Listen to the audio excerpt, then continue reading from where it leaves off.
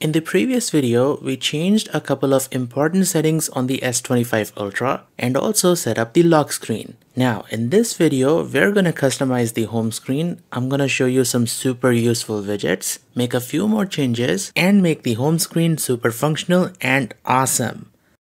Alright, so when you start using the phone for the very first time, this is how the home screen is going to look like. So the first thing we're going to do is head on into the home screen settings. Then tap on the home screen grid and we're gonna change this from 4:6 to 5:6. This is gonna shrink the size of the icons and allow you to fit 5 icons instead of 4 in the horizontal row of your home screen. Take a look, the smaller icons look a lot better. We will also change the grid setting for the app drawer, so head back into the home screen settings and tap on Apps Screen Grid. We are going to change this to 5:6, and this allows you to fit more icons on a single page. I also recommend changing the way the apps are sorted in the app drawer by tapping here, then sort and selecting alphabetical order. This is gonna sort your apps alphabetically and also change the way you scroll through the apps, so now it's vertical instead of horizontal. It's a personal choice, but I kinda prefer the vertical scrolling, and if you have a lot of apps, the alphabets on the right are gonna make it very easy to look for a particular app. Now coming back to the home screen, this bottom row is called the favorites panel, and the icons that you place here will always be there no matter what home screen you're on. So what you want to do is, here you want to add the icons of apps that you use frequently. Like I'm gonna bring the gallery icon down here and then also bring the dialer icon to the right so that it's easier to open the dialer with one hand. And obviously you want to customize this as per your requirements. So put the icons of apps that you use frequently down over here. Alright, now that we are done with the basic customization of the phone, let me show you some useful widgets that you might want to add to your home screen. But before that, you want to customize the number of home screens you want. So by default, there are 2 home screens. The one on the far left is your Google feed. If you don't like it, you can always switch off Google feed from over here, but I don't really mind keeping it here, so I'm gonna leave it on. And this does not count as a home screen, so for now, we are gonna ignore this. Now I prefer having 3 home screens because that's gonna allow us to add a couple of useful widgets. So to customize, pinch in and then we will add another home screen over here. Then we're gonna make the middle one our main home screen by tapping on the home button. There you go. The next thing you wanna do is remove all of the icons and the widgets from the home screens so that you have 3 empty home screens to customize. So once all of the home screens are empty, let's start adding widgets. So pinch in and then tap on widgets. Now the first widget I would always recommend that you add is the dual calendar widget. And we're gonna place this on the leftmost home screen. This is awesome because it shows you the current as well as the next month on a single page. Very useful if you're planning something in advance and you want to quickly glance at the next month.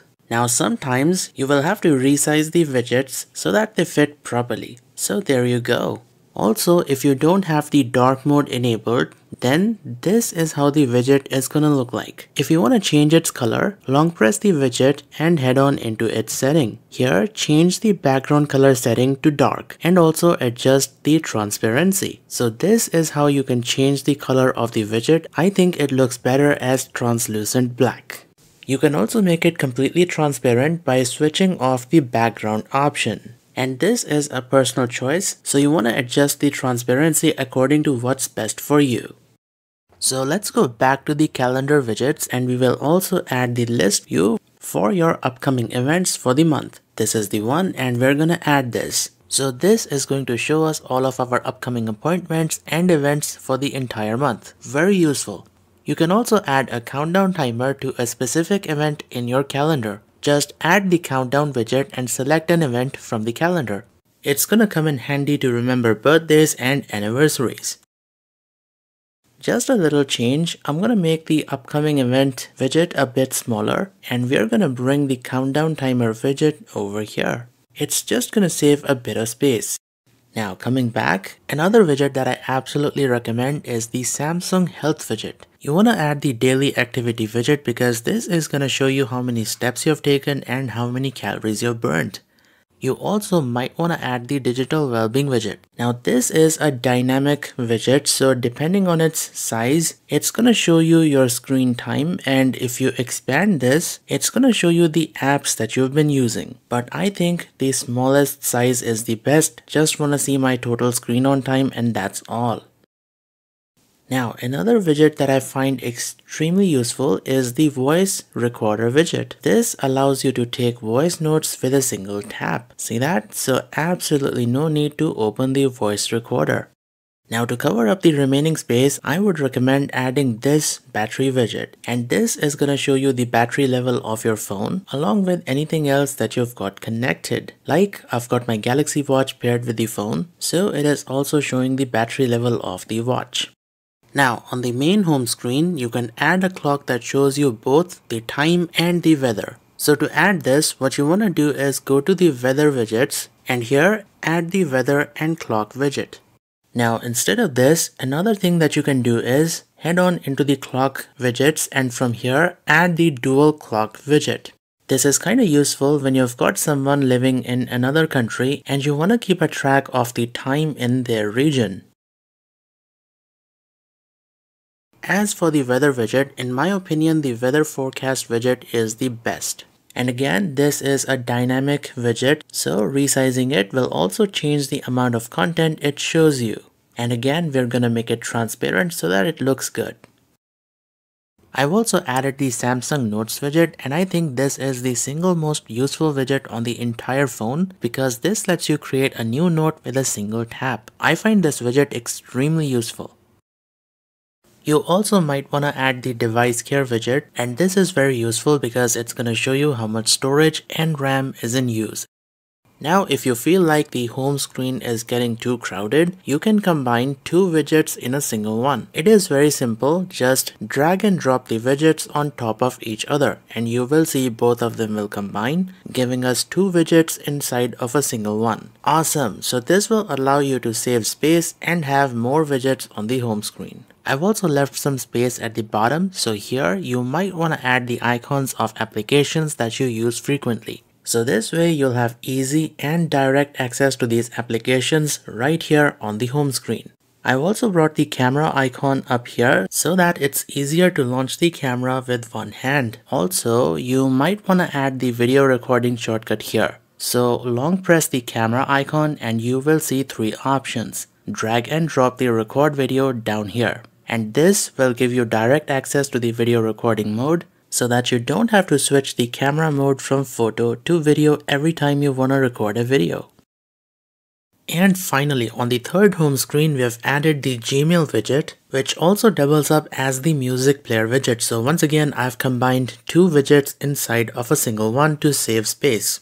And if you're wondering, this is the Samsung music player widget, but you can have any music player widget that you like. Hey, if you're into online streaming, then you can have the Spotify widget combined with the normal music player.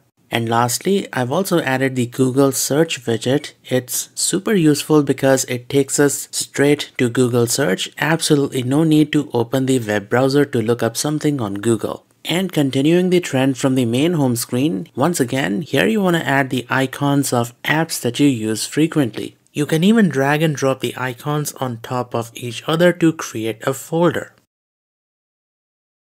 Now, if you want to take the customization of the home screen to the next level and do things that are usually not possible, like fitting more than 5 icons in the favorites panel, you want to head on into the Galaxy store and download the Good Lock app. So this is the one. Once you do, open it and look for the Home Up module. Now inside Home Up, you want to tap on home screen and here you're going to see the settings that are not available by default. So to fit more icons in the favorites panel, change the favorite max to 6 or 7, whatever you feel comfortable with. And same goes for the home screen grid.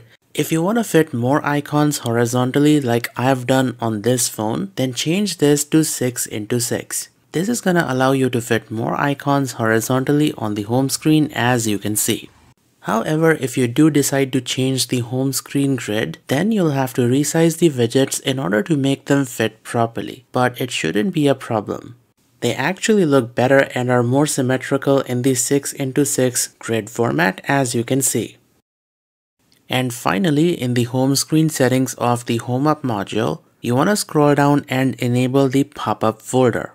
This makes the folders open in a pop-up rather than taking up the entire screen. So yeah, tons of customization available. I think you are absolutely going to love the Home Up module.